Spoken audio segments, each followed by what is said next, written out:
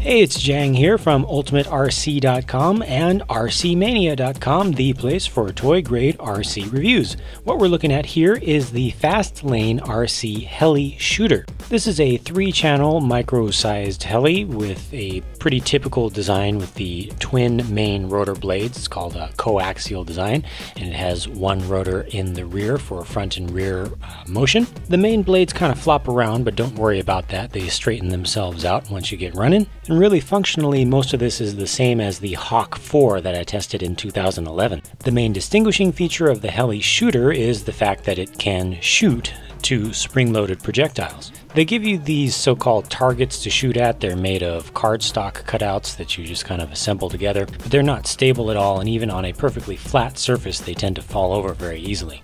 The controller for the Heli shooter is nothing new. You've got your throttle control on the left and direction controls on the right. It has one single trim setting for making sure that it doesn't spin on its own, and then this does have a charger built right into the controller. You plug that directly into the Heli itself. Oh, and there's a bumper button for shooting. I forgot to film that. Lastly, the Heli shooter comes with a few spares. You've got some spare tail rotors, and they also give you a couple of extra projectiles. So here we go with the very first flight of the Heli shooter. I went ahead and put out the targets just to show you how silly they are.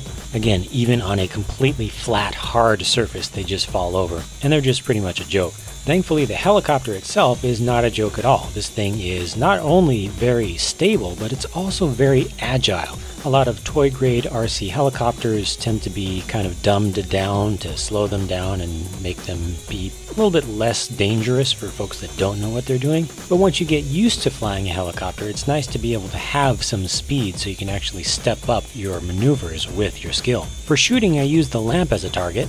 Hit. Glancing blow. It's nice to have an RC aircraft that shoots that can actually hit its target.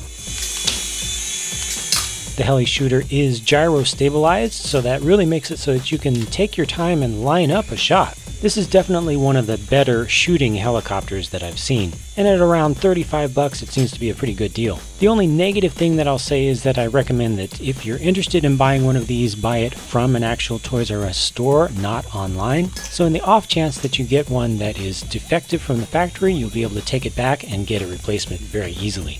That wraps up my thoughts on the Heli shooter. Thanks very much for watching, and I'll talk to you again soon.